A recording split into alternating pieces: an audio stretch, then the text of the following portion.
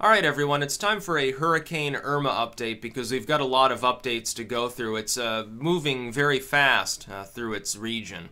I believe tomorrow it's going to be idling pretty close to the Floridian coast, if I remember correctly, or the day after. And it's done a huge amount of damage. There is one little spot of light in this otherwise dark storm, which is that Puerto Rico has been largely spared. They saw freakish amounts of wind and rain themselves, but the storm moved north just far enough so that they didn't get a direct hit.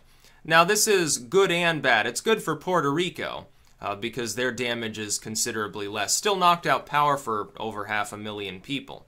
But the overall damage was far less than it could have been. It would have been amazing to see if it had been further south. A lot of those sort of north coastal regions in Puerto Rico would have been largely destroyed. But this also means that the storm didn't start to weaken just a little bit because it was going over a larger landmass. Instead, it stayed largely out to sea and is staying intact. It looks like it's not going to do much scraping along Cuba either, which means that it's possible. They're not projecting this, I believe, at this time, but it could be a Category 5 even when it hits Florida. Whereas before, I think they were certain it would at least be weakened to a Category 4. It would still be a freakishly powerful storm. Damage would still be considerable. But it may have knocked it out of the top 5 as far as storms making landfall in the continental United States power-wise.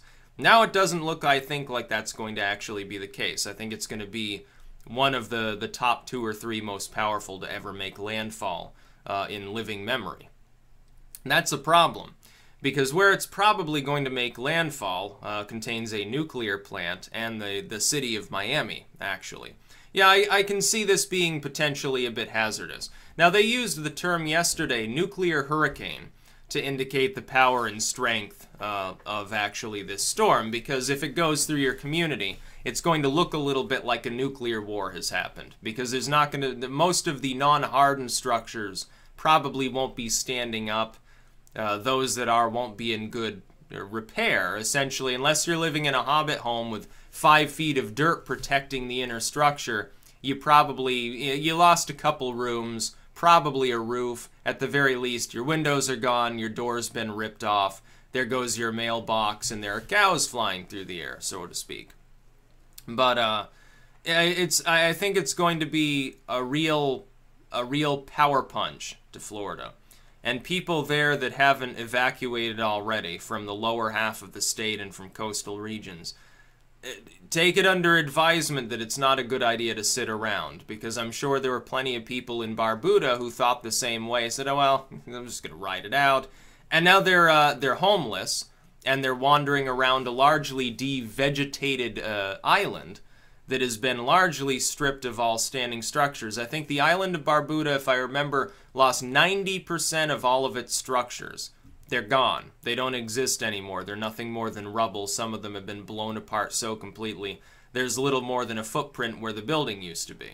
Anguilla last night, I don't even think had restored communication with the outside world. Things were so bad. I was sent, one of my friends in Florida sent me a link to part of a stream from Saint Martin. That's how I'm going to pronounce it. I know it's Saint Martin or Saint Martin or okay. Well, I'm not French, so forgive me for that. It was unbelievable, and it looked like at least 2 of the cameras very quickly went down once the storm actually began because it was so severe. We're talking gusts above 200 miles per hour. That hitting the average wooden framed home, it's just going to rip it apart. It will be like a nuclear weapon went off. So people in the Miami area, because it looks like that's where it's going to smash into. It looks like that's the most likely. Second would be it goes further to the right, it goes further west, and comes around Tampa. Either way, Florida is going to have some severe damage. This is way bigger than Harvey. What happens, by the way, because there's always unpredictability when you're talking about a hurricane. There's never 100% certainty of where it's going until it's already there. What happens if it decides to slow down like Harvey did and idle around the eastern coast of Florida and not only give it a punch of wind, but also dump several feet of rain there? thereby multiplying the misery. Now, Florida's more flat. It's not like a mountainous region where all of the water gets concentrated in some mountain valley, just totally rips it to pieces.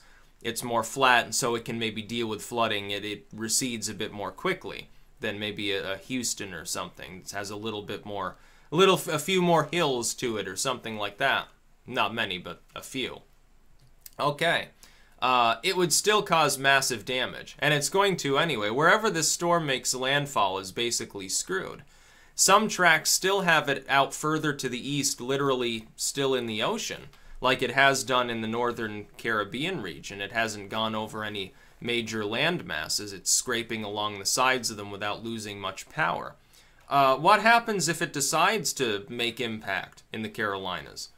Well, that would be pretty bad. It would probably be worse in terms of death toll and damage. It'd probably be worse than if it hits Florida, where at least some things have been constructed with hurricanes in mind, not necessarily the top concern for people in North Carolina. What happens if it bends just a little bit further and comes wheeling around into D.C. and then goes scraping over, you know, mountainous Virginia and West Virginia or something, and then travels up, still bringing feet of rain up through Pennsylvania or something like that? There's still the vague possibility. I think New York is out of the crosshairs now. Originally, their big concern was, oh, this storm might track in such a way that it stays a Category 3 or 4 and smashes into New York City and New Jersey, thereby destroying large sections of both.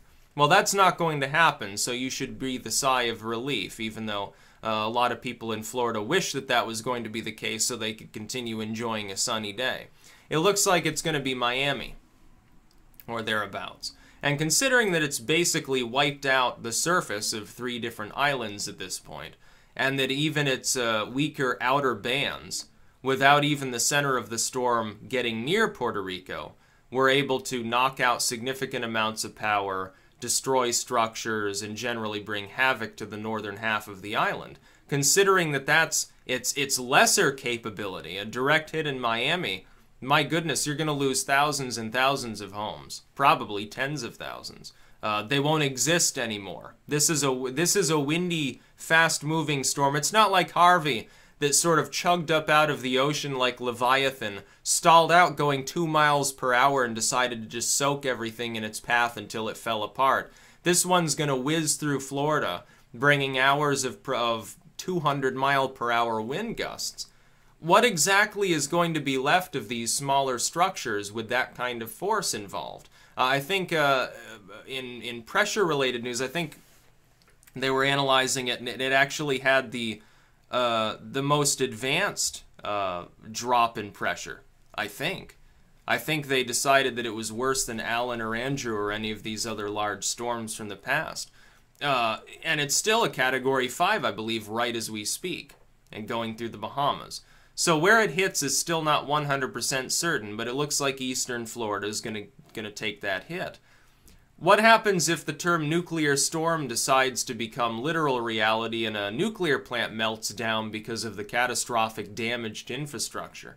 Yeah, we got 2 feet of rain over a few hours, and 200-mile-an-hour winds have knocked out the exhaust towers, and certainly the backup power supply has been washed away.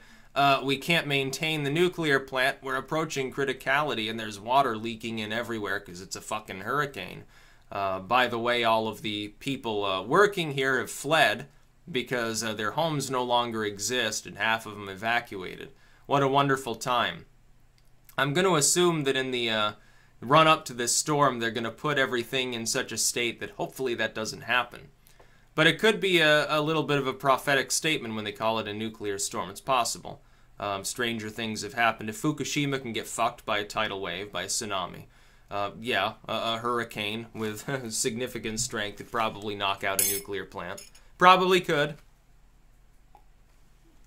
Not the greatest place to build one anyway, Florida, considering, again, hurricane prone.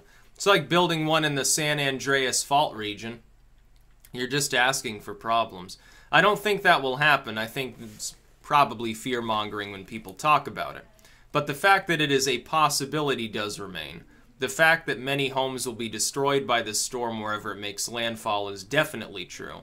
It's not 100% certain that it makes landfall even in Florida. It could go further east and hit the Carolinas or Virginia, or potentially go further north. Of course, if it stays out there, the tracks may continue to change over time.